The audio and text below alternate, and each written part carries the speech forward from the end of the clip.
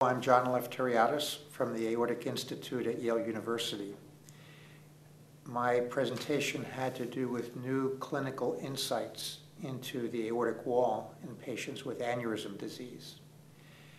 One particular topic at which we looked had to do with those patients who have small aortas but have pain related to their aorta.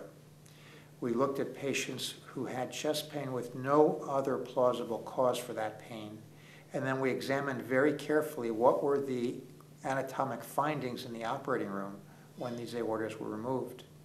Very often we found that there were adhesions or injection or inflammation or minor small dissections that had evaded clinical detection.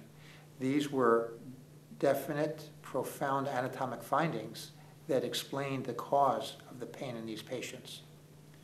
On another topic, we looked at whether there is any way to gain a virtual biopsy, if you will, of the molecular biology of the aortic wall.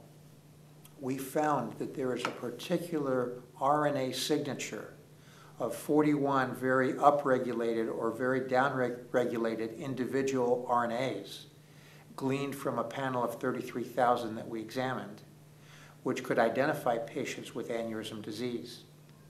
We're very hopeful that this panel will be confirmed in our current studies and may give us the opportunity to monitor the molecular biology that affects the aortic wall as it goes through the process of developing an aneurysm and progressing to advanced states like rupture or dissection.